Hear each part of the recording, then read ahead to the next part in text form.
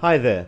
I have absolutely no idea why this novice level trap has been included in the final collection of chess traps, since it has never occurred and likely never to occur.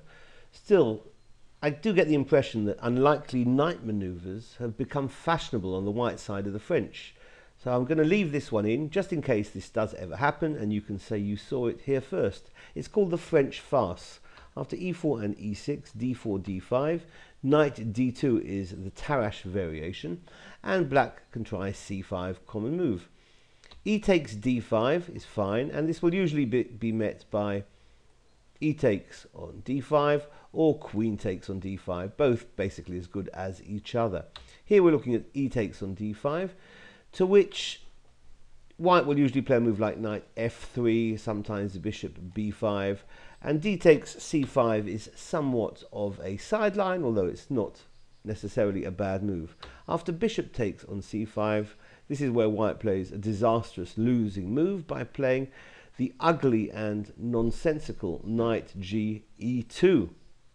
And here white is losing, black wins on the move with a pretty obvious queen b6 threatening mate on f2 on the move, and the best white can do is to give up a knight with a move like knight to d4. Let's see, knight d4 will be met by bishop takes on d4, and then queen e2 throws in a check and defends f2, but obviously white a piece down is losing, and if white tried, what else can white try? Well, absolutely nothing really. There's nothing to be had here. So if the knight on d2 was drawn to b3 to hit the bishop and to provide an escape route for the king on d2, then it's mate in 2 after bishop takes on f2, king d2, and queen e3 is check.